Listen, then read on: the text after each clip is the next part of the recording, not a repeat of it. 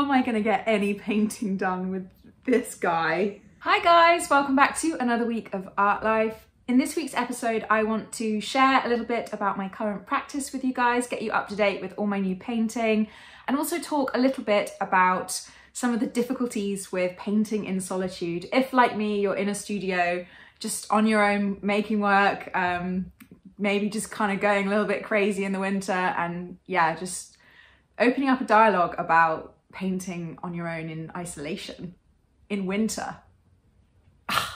So for those of you who have been following my Instagram, you'll know that Rafe is in Dubai filming in the desert.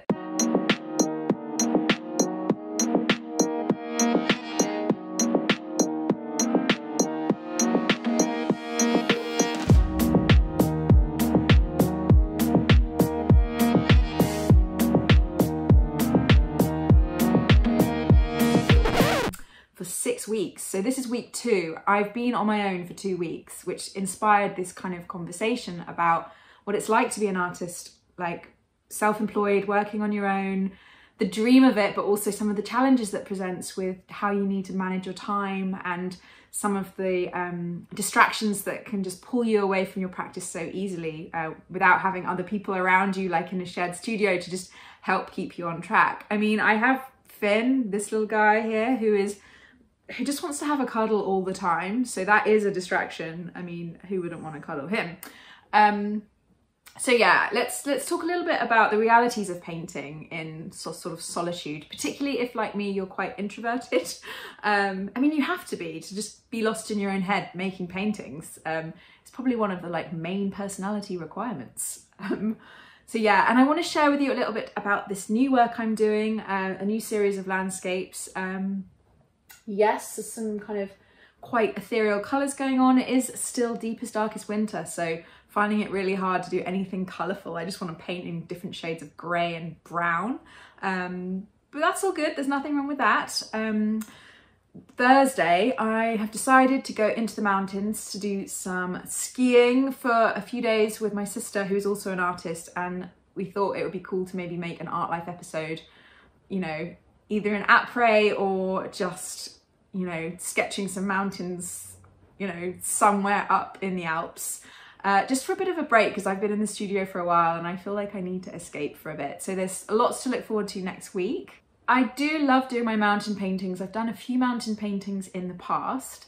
Obviously not last year because of lockdown, but the year before, I was in St. Anton getting loads of inspiration and obviously skiing and having a lovely time. But we made a video when I got back of the paintings I was doing, straight fresh from kind of that trip to Austria, and we found that video, and I just thought I'd quite like to share it with you because I painted it literally this week 2 years ago in my old studio, and again you can see the atmosphere of what it's like painting in winter on your own when you're just exploring solitude and peace and quiet. So yeah, check this video out first and then we'll get to sharing some of my new stuff.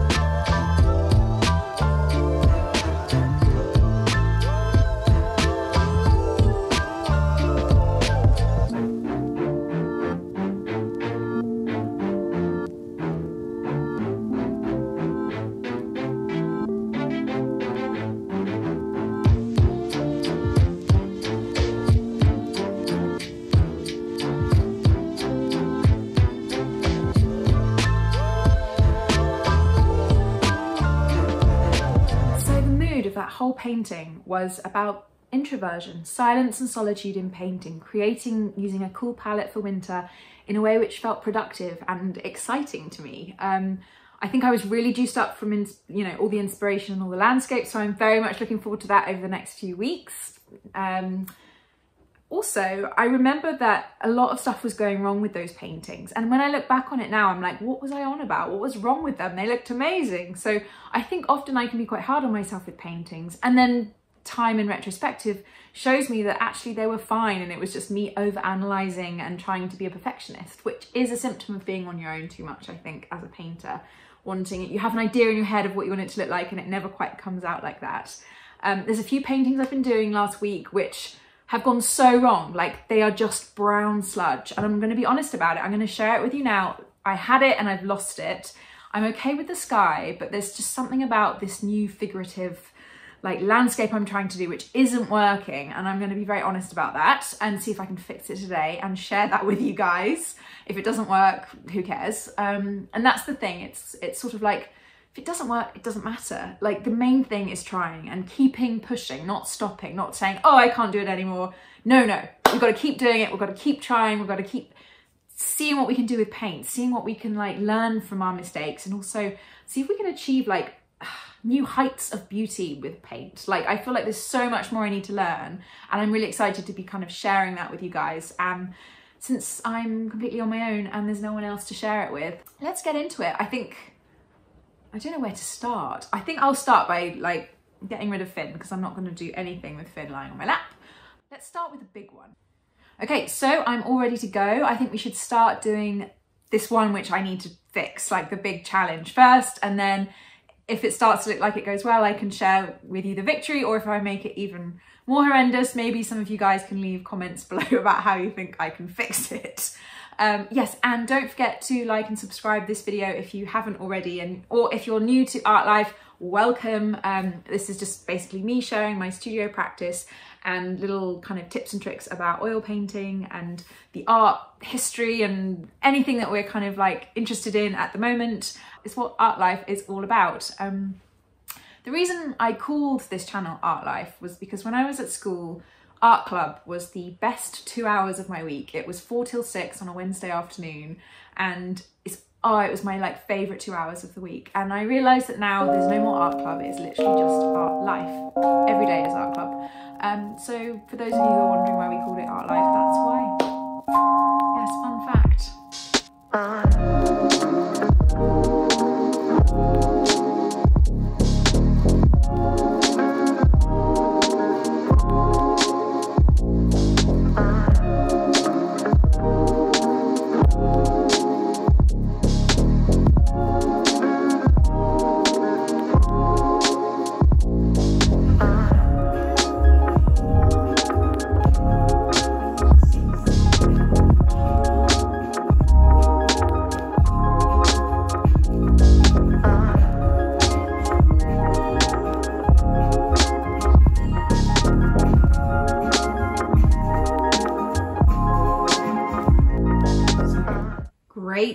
Great.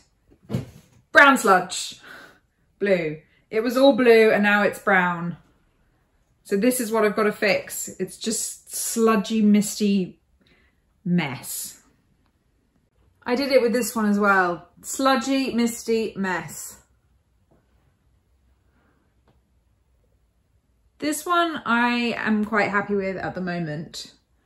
This one is an underpainting, which now kind of looks so good I don't want to touch it. And then we've got this one I've just started of this lovely rose cloud, so.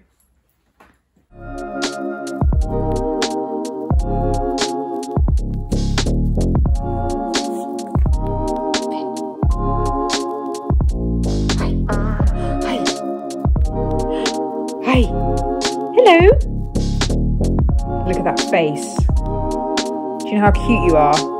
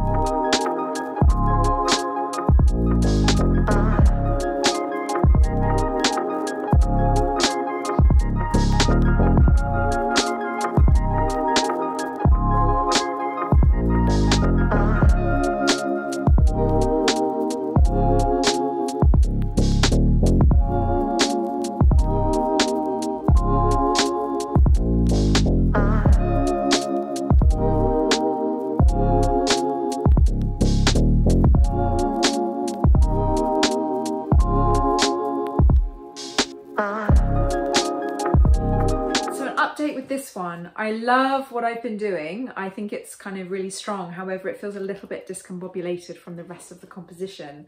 As much as I love the sky, I feel like it doesn't fit with the kind of scale of the landscape and the kind of imposed horizon line and the where light's hitting on the composition. So I might continue doing what I'm doing maybe tomorrow now. It's a little bit late. Just keep building up the composition and then maybe make some drastic changes based on how I feel like the eye is drawn into the composition, where I want the viewer to sit and explore. It feels a bit like you go into the landscape and then you have to kind of go backwards to look at the sky. It's almost like I've tried to push together two paintings that don't really sit well, which is interesting because I've done this composition thoroughly. I've figured out what I wanted, but it's what happens when the alchemy of being on the canvas kind of changes decisions that you're making in the moment. And looking at it now, I just think that there's just more potential for this painting to look a lot richer. It's just looking a bit sort of flat. So that's a challenge for tomorrow. Stay tuned. Okay. Oh, look at you. Look at you. He's so big. Oh, such good company. Right, good morning. We have a new day in the studio. Had quite a late one last night. And came to the decision before I stopped painting that the whole problem with this painting is the sky, as beautiful as it is, it's kind of not working. The sense of depth, the horizon line is a bit too forceful. It feels like it deadens the composition. So I think what I'm going to do is just shift the painting so it has a bit more of like this energy. This is just a quick test I did, playing with unrealistic colour palette obviously, but just volume and maybe a slightly rococo palette, the Tiepolo reference with the buoyancy of the brushstrokes with the kind of traditional Venetian skyscapes that I love so much. But really it just has energy and I feel like this doesn't anymore. So I'm going to change it, which is what I love about my job. I can just make snap decisions like this and I might regret it in 10 minutes, but it feels like it will just activate the painting a bit. It's looking a bit too flat. So let's do that. It's part of the job. You just have to go with your instincts. And everyone's probably like, no, what are you doing? Don't do that. Well, Solitude does this to you. You have to trust your instincts. You have to trust the little voice in your head, which is telling you, nope, it's not right. Because it's, you know, one of the great things I miss about working in the studio with others is that I could ask another painter, hey, do you think I should do this? Critiques in painting studio practice are invaluable. And I don't have that at the moment. And I won't get it until I post this video, and then you guys might comment like, actually, you should have done this. But we're doing the best we can. I am posting about this on Instagram, so a few of you might have already seen what I'm doing now, if you follow me at Jess Oliver Art. And if you don't, it's an excuse to, because you'd have get all of this drama and this kind of dramatic changes with the sky that much quicker. So all the more reason to follow me on Instagram.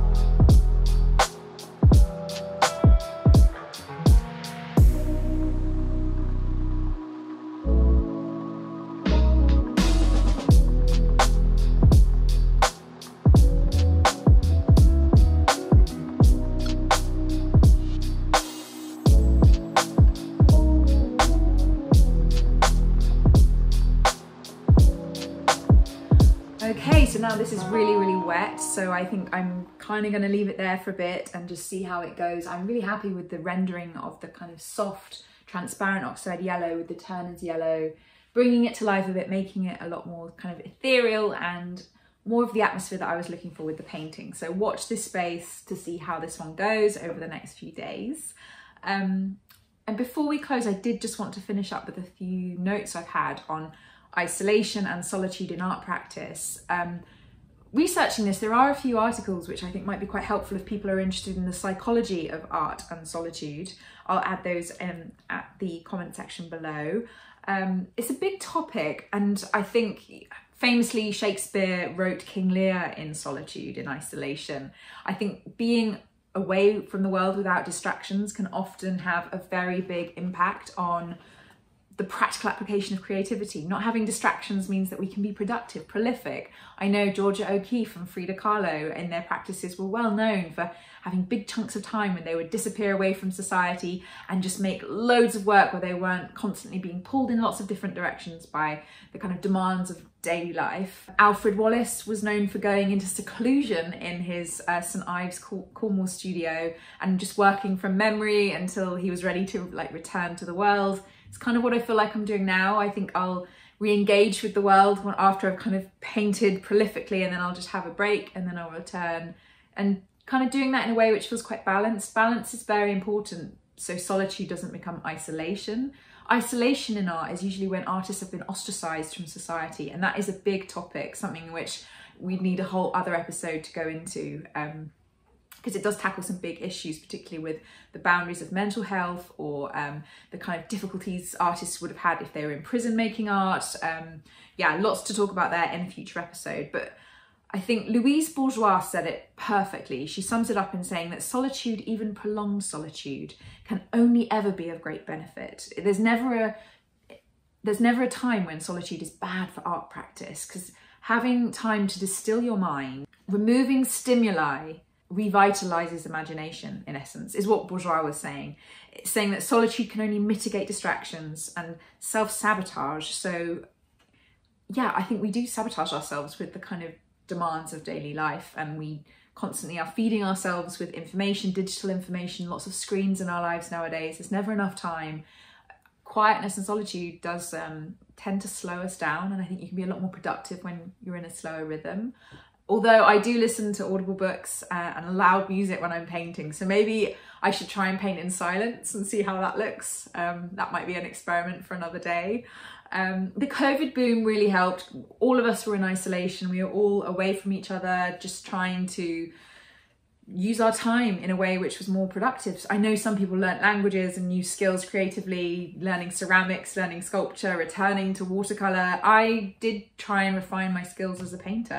COVID isolation and solitude gave me that space to try new things that maybe I wouldn't have tried before. So I think as a practice, as something I need to work at, isolation in art, solitude in art, time away in the studio with just myself and my work. It is hard, but the more I do it, the easier I'm finding it and the more nurturing it's becoming. It's engagement. I never thought of solitude in painting as being engaging, but actually it's engaging with myself as a painter, not just constantly needing the supportive network I have to be validating my practice. I love that I have got a really good supportive network, but it's also quite self-empowering to know that I identify with my work as well as something which I'm proud of. When I think of artists and solitude, my mind does go to the 1950s Edward Hopper, kind of beautiful urban landscapes, describing urban solitude, morning sun, office in a small city, that lone figure in a cafe. Cities can be lonely places. I remember living in London sometimes in the heart of the city, feeling incredibly lonely. Like, that's a really interesting discussion, how it doesn't matter what surrounds you, it's how you sit within yourself. And Hopper really does describe this beautifully. There's cavernous spaces of urban